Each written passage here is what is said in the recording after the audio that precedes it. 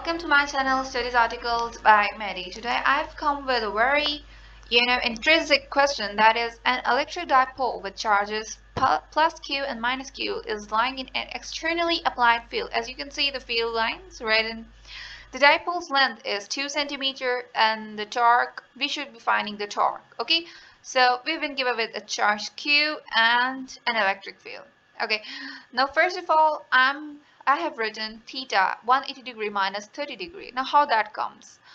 The charge is minus Q to positive Q. The direction of charge is this, so we will be finding the theta which is with positive degree. So I have subtracted 180 degree and I've got 150 degrees. So now the distance was 2 centimeter.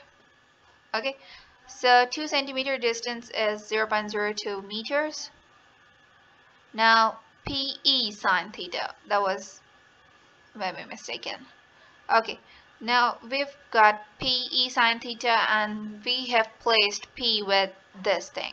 Okay, now we're going to just simply place all the values we've been given with.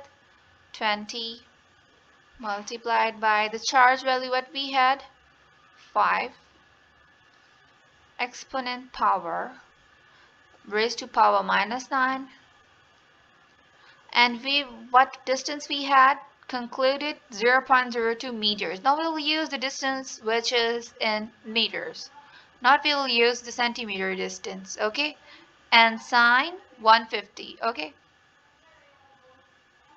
we will be using sine 150, not 30. Okay,